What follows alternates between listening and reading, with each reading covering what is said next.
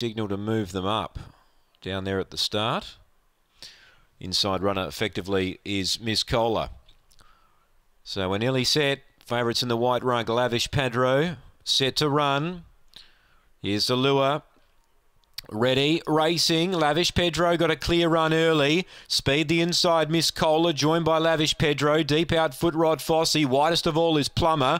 Then Naja renewed. In behind that group, then came Max Ombre. Lavish Pedro headed off by Miss Cola. And Miss Cola breaks clear. It's 3 for Rebecca Romain. Miss Cola from Lavish Pedro. Max Ombre, Foot Rod Fossey. Third, fourth in that order. Next in Plumber. Then Naja renewed. And Miss Cola has taken the favourite comfortably.